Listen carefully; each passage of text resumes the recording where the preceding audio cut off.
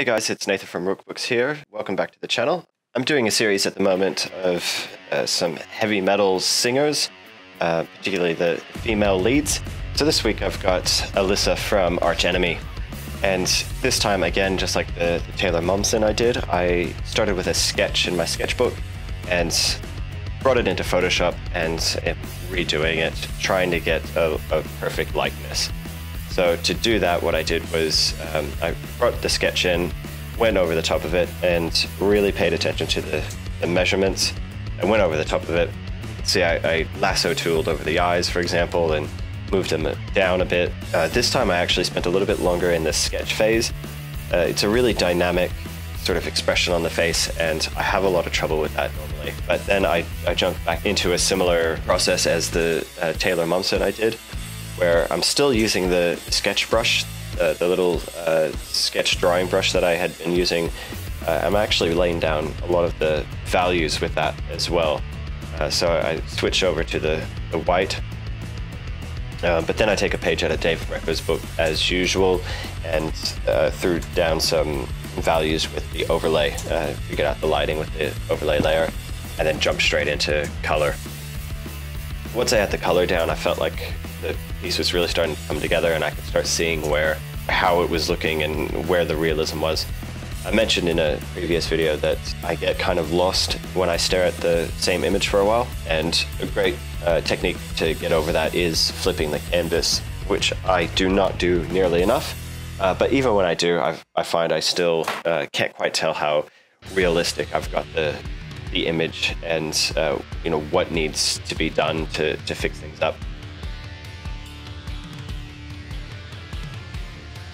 Overall, I really enjoyed this piece. I was kind of on a roll, I think, since the Taylor Momsen. I was really proud of that one, really happy with it, and that led straight into this one as well. Just jumped straight in. I didn't really pause or anything. I think I took only one break with this particular piece. The skin tones really just made sense to me. I was able to blend them quite well. The hair, again, I challenged myself by just using the same brush. I didn't use any kind of specialty brushes or anything like that. And I have a lot of fun with colored hair, particularly blue hair. I think it's a lot of fun. I just recently did a Super Saiyan Vegeta that had the blue hair, so that was really fun.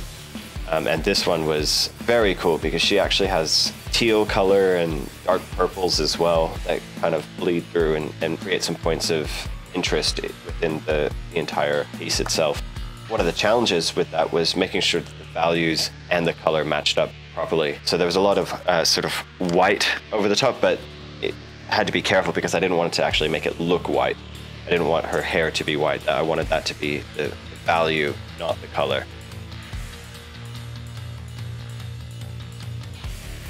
So once I had that down, I went back over and jumped into the finer details, the eyes being one of the main focal points of the piece. So I wanted to make sure that I gave enough detail into there, even though from the source image, they're quite dark and there's not a lot of detail in that image, even though it's quite a high quality image.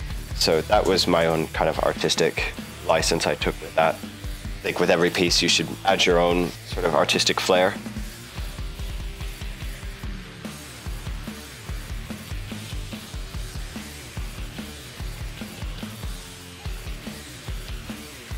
I think color was really important in this piece because, especially with the background, I had a completely different idea of what it was going to be like, and the background lighting would drastically affect and change the colors and the color choice that I would put into the hair, the skin, and everything.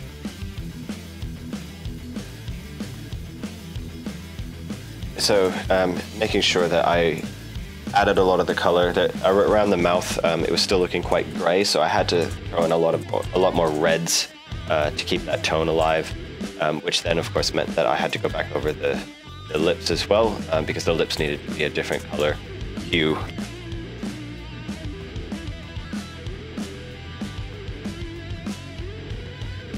And the teeth were definitely a massive challenge. They're quite perfect, these teeth, at least in that image that I'm copying. So it would have been simpler if it was just some, monster teeth.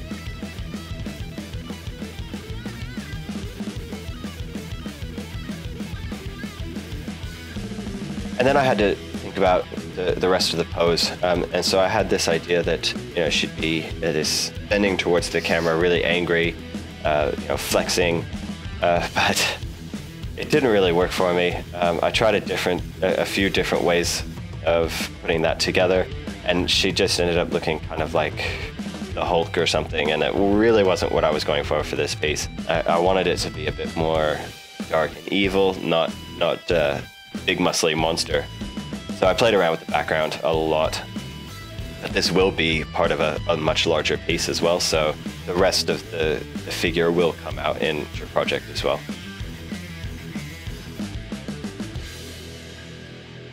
And that's it for this piece, guys. Thanks again for watching. I'll see you next time.